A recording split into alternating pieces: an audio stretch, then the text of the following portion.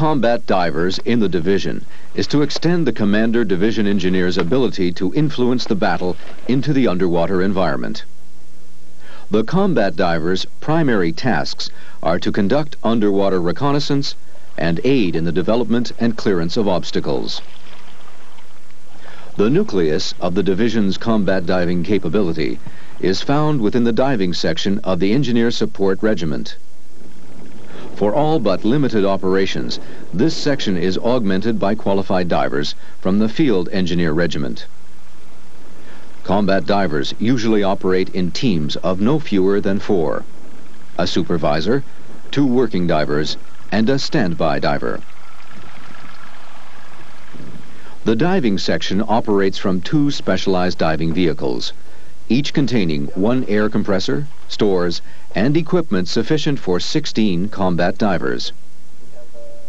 Depending on the tactical situation, the combat diver can execute tasks using compressed air breathing apparatus, rebreather, or the surface swim mode. They are generally limited to operating to a depth of 16 meters. However, depth and bottom time will depend on equipment, physiological and environmental conditions.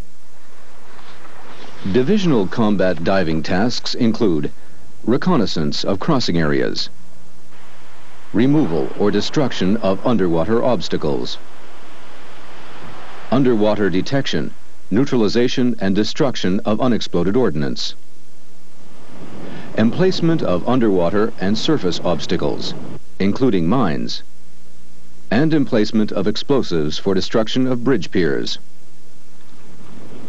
Minor construction, including examination and repair of bridge abutments and floating bridge equipment, safety standby duties, and search and recovery of lost stores and equipment.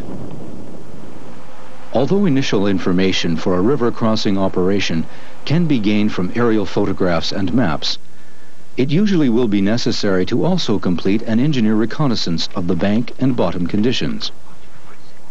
A crossing area recce determines the characteristics and limitations of fords, deep wading, amphibious crossing, rafting, ferrying, bridging, or assault boat sites. Supplemental tasks can include marking of the crossing site, reporting on crossing conditions, and enemy activity on the far bank. Depending on the tactical situation, reconnaissance can be carried out by surface swimmers who may be complemented by CABA-equipped divers. Sites under direct enemy observation would be recce'd using rebreather equipment. In some situations, a diver may be the only way of conducting a recce of the far bank. His ability to operate ashore is restricted since he has limited carrying capability when dressed for swimming or diving operations. Underwater reconnaissance also involves divers conducting reconnaissance for obstacle emplacement, obstacle clearance, or general engineer support tasks throughout the division area. Threat doctrine advocates the use of hedgehogs, nets, wire entanglements, prefabricated obstacles, and mines on sections of river suitable for assault crossings and on passable fords, both in the water and on the banks. The destruction or removal of underwater and surface obstacles is the job of the division combat divers. Since threat forces utilize a variety of river mines and favor tilt rod fusing, divers will be required for hand clearance to a depth of 2 meters. They will use satchel charges to blow obstacles and Bangalore torpedoes or Mark 8 hoses to clear lanes through underwater minefields. Demolitions are normally fired from shore, but can also be fired from underwater. Combat divers may be required to detect, neutralize, and/or destroy unexploded ordnance in support of division operations. Normally, this is done in conjunction with a salt river or other forced crossings, and to eliminate general hazards in the division area. Additionally, it will be a necessary skill when divers are employed during defensive operations to patrol vital points, such as reserved crossings. Potential enemy fording, snorkeling, and swimming sites will be denied by obstacles. Divers, in most cases, will be tasked to support other engineers or pioneers to lay underwater minefields. Normally, these minefields can be effectively laid by a surface swimmer with wetsuit to a depth of 0.7 meters and by a cabin diver to a depth of 1.4 meters. These minefields are part of the division barrier plan and will be recorded in the same manner as any other minefield. In addition to minefields, the divers must be capable of emplacing wire, constructing log cribs, and other underwater obstacles. In most cases, damaged floating or amphibious bridging equipment will be replaced by spares held nearby, with repairs done later.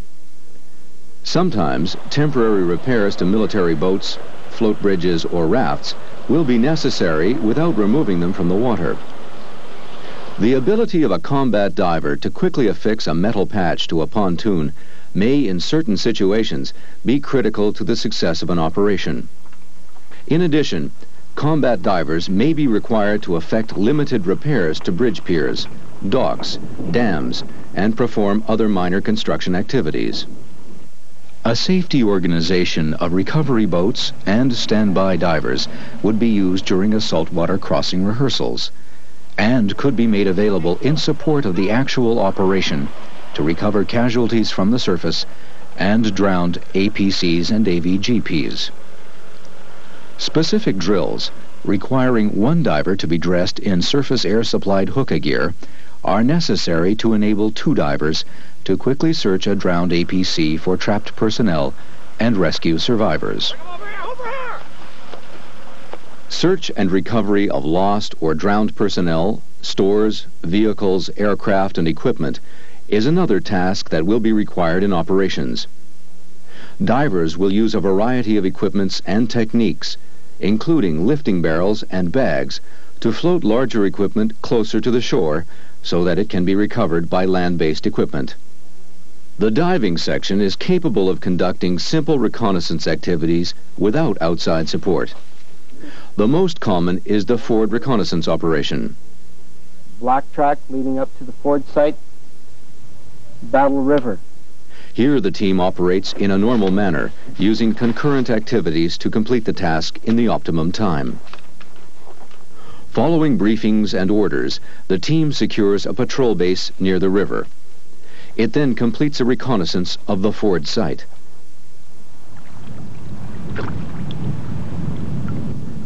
After their return, the team is debriefed. Required information is then passed on to Division Engineer Headquarters. Combat diving is a relatively new asset. Its activities are mainly directed at maintaining the mobility of the division and hindering the enemy's ability to force saltwater crossings. Its presence constitutes a strong asset in all phases of operations within the division.